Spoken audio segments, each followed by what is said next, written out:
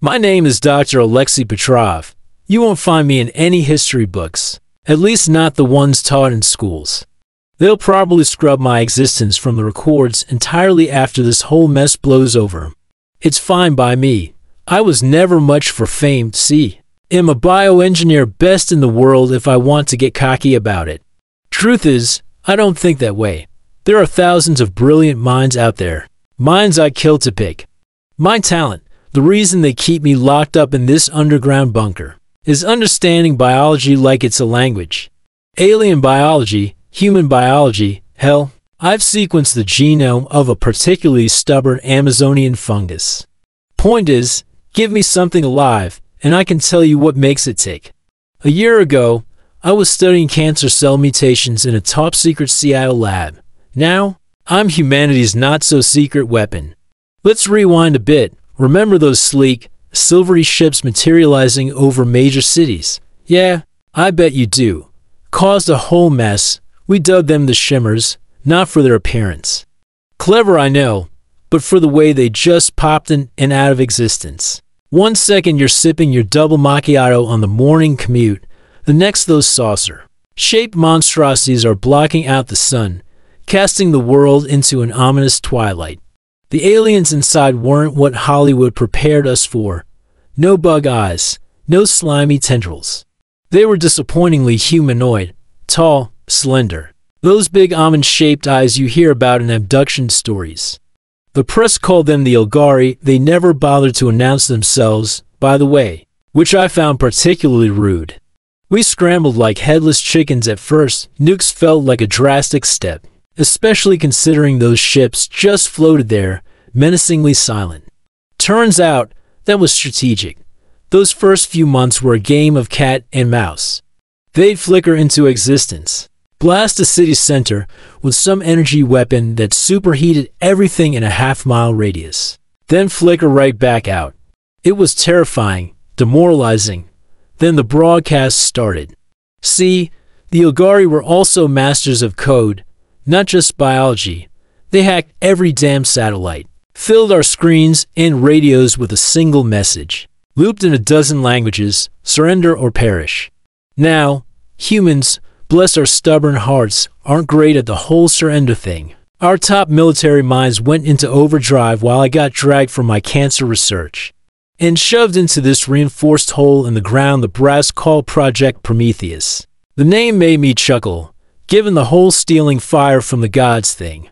We sure as hell hoped we could steal something from the Ilgari. Those first few specimens, Jesus. I still get nightmares.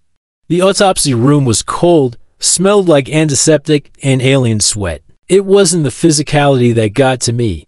Yeah, their internal organs were a kaleidoscope of weirdness, but that I could handle. It was their brains' massive, convoluted messes of gray matter. They're telepathic, our resident neurologist had said, voice tight with awe and a good dose of fear. It felt like a death sentence because, well, what can guns do against thought? Then came my breakthrough, poking around those oversized brains. Looking for the source of their mental mojo, I found something else.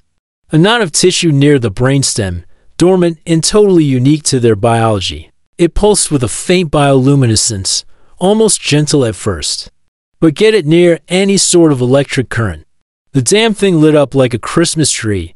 We bombarded it with every wavelength possible. And there was a pattern, clear as day. It reacted strongest to a very specific radio frequency. Now, I'm no physicist, but I know the basics. Waves resonate, things oscillate at the same frequency, they amplify each other. I looked at that glowing, pulsating knot, and a truly terrifying thought punched me in the gut, a biological supercharger. The suits and generals were practically salivating. Can we disrupt it? Overwhelm their systems? They demanded like that alien biology was some faulty computer code. It's never that easy. But I saw their point. A powerful enough signal, tuned to precisely that frequency, could possibly fry those neural superchargers. It was a long shot, a crazed gamble based on the assumption that this was their source of power. That's the thing about fighting a war against an enigma. You work with scraps of information and a whole lot of desperate hope. We need infrastructure, a global network, I said, trying to hide the tremor in my voice. Who was I to unleash something like this? But the faces of those melted cities flashed through my mind, and I knew I didn't have the luxury of a conscience right then. Project Prometheus became a hydra. Satellites got repurposed, broadcasting towers thrummed with the energy of 1,000 suns. The military called it the Pulse, which lacked my scientific pizzazz but had a certain intimidation factor to it. I spent sleepless nights monitoring the alien ships, desperate for any sign that our gamble was paying off. Then, it came. Not as a glorious explosion, but a flicker. One of those silvery behemoths blinked out of existence midair. A ripple of shock went through Project Prometheus. Had it worked, or was this a fluke? It took days to confirm. Those behemoths, so untouchable, so terrifying, were disappearing, not one by one, but in clusters. The rate of attrition was slow at first, then terrifyingly fast. Chaos reigned. News reports flashing with images of shimmering saucers disintegrating mid-flight. Panic surged through the Ogari ranks. Before, there was strategy in their attacks. Now, their movements were erratic, desperate. They unleashed hell on a few more cities, scorching patches of land as if in blind fury. But for every human death, dozens of their own ships winked out of existence. We felt a brutal satisfaction watching those symbols of our impending doom self-destruct. It's a strange thing, war. It twists the purest intentions, the most brilliant minds into weapons. 1 year ago, I was searching for a cure. Now, I was a plague maker, and the thrill of that power was a sickly thing lurking in the pit of my stomach. Then the transmissions changed. That arrogant, looping surrender or perish vanished, replaced by a jumbled, panicked mess of code. Our cryptographers worked round the clock, faces gaunt and pale under the bunker's harsh fluorescence. It was fragmented, some sort of distress signal, laced with a desperate, keening tone we couldn't fully decipher. I was part of the team tasked with translating this message, and it wasn't just the code that disturbed me. It was the emotion bleeding through it, a raw, animalistic terror. A theory began bubbling in my brain. I requested an immediate live specimen. The military wasn't thrilled. The Ogari were dropping out of the sky like flies, and I was demanding they risk lives to capture one. I pushed back. Understanding was key, a way to ensure this never happened again. They gave in, albeit with grumbling and an armed escort bigger than my entire Seattle lab team. The specimen was strapped to a table that looked more like an Inquisition torture device. It was smaller than the cadavers I'd examined, female, I think. Its eyes, usually calm and eerily intelligent, were wild with the same fear I detected in their coded transmissions. And the moment we hit that brain knot with the pulse, oh God, the screaming. It wasn't vocal. Their species had lost that a long, long time ago. But it echoed in our minds. A telepathic wail of pure agony. The neurologists went white as sheets. A few even stumbled back, holding their heads as if in physical pain. I shut down the pulse, heart pounding with a mix of disgust and a chilling sort of fascination. We'd found their weakness, all right, but this wasn't a malfunction. Not like a computer glitching out. This was overload, the biological equivalent of revving an engine until it literally tears itself apart. The specimen didn't last long. We watched its brain function deteriorate in real time. Every spike of that pulse was like a hammer blow to its overloaded neural circuits. It died within hours, its massive brain irrevocably fried. Now, here's where the moral dilemma gut punches you. Because I realized we weren't just exploiting a weak spot in their biology. We were inflicting torture on a scale previously unimaginable. Imagine your worst migraine, then amplify it 100-fold, then pump it directly into the very core of your consciousness. Every single one of those vanished ships represented a crew experiencing that relentless agony. Before oblivion, was this any different from the horrors they perpetrated on us? The guilt gnawed at me, relentless. There were hushed talks, arguments in the upper echelons. Some pushed for outright extermination, an eye for an eye mentality. Others, a smaller but vocal group, argued for de-escalation. It was messy, ugly, and filled with the kind of fear-fueled decision-making that leads to atrocities on both sides. Turns out, the choice was taken out of our hands. The Ilgari ship stopped vanishing. It was sudden, like a tap abruptly turned off. Then came a new broadcast, one filled not with demands or threats, but a single, desperate word repeated in dozens of Earth languages: ceasefire. The surrender was anticlimactic. Dozens of those shimmers materialized over remote, unpopulated areas. The Ilgari disembarked, looking well, defeated. They'd shed their shimmering armor, wore simple gray robes. The weapons, the technology that made them seem invincible, were absent. They came not as conquerors, but as refugees. Negotiations were let's just say the UN got a crash course in intergalactic diplomacy. And it wasn't pretty. Turns out, the Ilgari were a dying race. Not from disease or war, but from a slow, irreversible fate in their biological evolution. That supercharged brain knot, the thing that unlocked their telepathy, their technology. It was also a time bomb, over millennia. Its energy demands had pushed their neural networks to the brink. Each generation was a little less stable, a little more prone to sudden, catastrophic overload. They weren't here to conquer. They were here to survive. You'd think this revelation would spark compassion. It didn't. Fear's got a way of twisting logic. We saw a weakening predator, and the scavengers started circling. Our military, bolstered by their victory, wanted guarantees, reparations. Earth, ravaged and wounded, thirsted for vengeance masquerading as justice. It was an echo of all the worst parts of our own history. I was stuck between worlds. The scientists in me saw their desperation, understood the evolutionary corner they painted themselves into. But I couldn't erase the images of those scorched cities, nor the faces of the friends I'd lost in the initial attacks. When the Ilgari hesitantly offered technology, cures to diseases, things that could reshape human society, the response was brutally predictable. What if it's poisoned? Another Trojan horse. The breakthrough, if you can call it, that came from an unexpected source. The Ilgari had always focused on telepathic communication. But in those final, chaotic months, with their systems in disarray, they'd reverted to something primal. Vocalizations, simple grunts, hisses. A language of fear and need. Our AI specialists got to work. Turns out, translating emotion is easier than deciphering complex linguistics. Within weeks, we had a crude but usable lexicon. What emerged was a horror story more profound than any alien invasion we'd imagined. The Ilgari homeworld, it wasn't dying. It was dead. Centuries dead.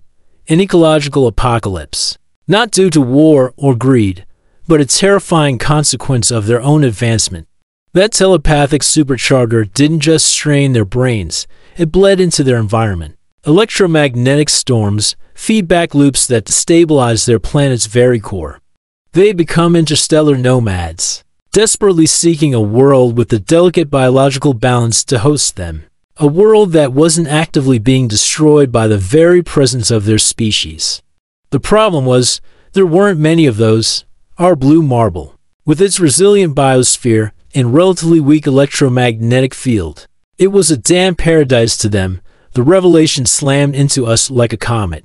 It upended everything. Suddenly, we weren't facing conquerors, but refugees fleeing a self-inflicted cataclysm. The guilt of what we'd done, the thousands, no, millions we condemned to agonizing extinction, hit with the force of a revelation. This wasn't some alien scheme. This was a cosmic tragedy where we'd unwittingly played the role of executioners. But here's the thing about plot twists they stack. The Ilgari offered us a way out. Not the cure-all we'd first envisioned. With focused study, they claimed to have a way to dampen their supercharger's effect, lessen the fatal strain on their bodies and the surrounding environment. It would take time, resources, and a hell of a lot of trust on both sides. The choice was stark: exile, probably dooming them to die out in the cold void of space, or risky, uneasy collaboration with a species we'd nearly wiped out. Maybe it's the optimist in me, the part that survived late nights in the lab and bunkers. But I believe we'll choose the harder path. Coexistence is never easy. especially between wounded species. There will be fanatics, extremists who'll decry this as bowing to invaders. But if we've learned one damn thing from all this, it's that the universe plays a longer, stranger game than we ever imagined. We're not just fighting for survival anymore. We're fighting to be worthy of it, for ourselves and for those shimmering-eyed aliens, who may just hold the key to a future we never dared to dream of. Integration was the word of the era, a concept that seemed simple on hastily drafted treaties and far messier in practice. Earth was awash with the Ilgari, no longer otherworldly monoliths, but fragile figures navigating our chaotic cities. Their presence, a constant reminder of our near genocide, sparked a simmering tension that threatened to boil over at any moment. They helped, that much I'll give them. Ilgari scientists joined forces with ours. Their advanced understanding of biology finally aimed at healing rather than destroying. Cancer wards emptied. New energy technologies whispered promises of a cleaner future. And joint teams toiled over the modifications that could save their species from its evolutionary death sentence. Progress, however, was painfully slow. The damage to their neural networks was so deeply ingrained that only incremental changes were possible. Each adjustment, each dampening of those cursed superchargers brought agonizing side effects. Seizures, blackouts, mental breakdowns. I witnessed firsthand the Ilgari paying the price for their ancestors' evolutionary gamble. It deepened the divide. Some saw their suffering as just punishment, while others were awakened to a chilling empathy. I was firmly in the latter camp. Call me a bleeding heart, but I couldn't erase the memory of that tortured specimen writhing on the table. We'd stop the pulse after its death, content with uneasy deterrence. But the questions that clawed at me in the sleepless hours were far more insidious. What kind of monsters had we become? Were we any different from the Ilgari, whose desperation had led them down a destructive path? We'd weaponized their biology, exploited their deepest vulnerability. Sure, it was for survival. But wasn't that the excuse every tyrant in history had used? My unease grew with every shared analysis session. The Ilgari were long-range thinkers, planners across generations, while their immediate crisis was this biological time bomb. Their eyes were fixed on a grander scheme. Earth had the resources they desperately needed, the resilient ecosystem their own tinkering had destroyed. We danced around the topic, pretending it was about collaboration, about rebuilding, but I, with my cursed talent for reading between the lines of biology, saw the truth they tried so hard to veil. They weren't just adapting, weren't just aiming for survival. They were evolving towards something new, something uniquely suited to Earth. Call it paranoia fueled by too many late nights and too much coffee. But I was convinced the end goal of their so-called integration wasn't peace. It was colonization of a gentler kind, a biological coup disguised as salvation. I tried voicing my fears. They called me Cassandra, dismissed me as being blinded by past trauma. Maybe they were right. Maybe I'd seen too much darkness to trust in the promises of a scarred and desperate species.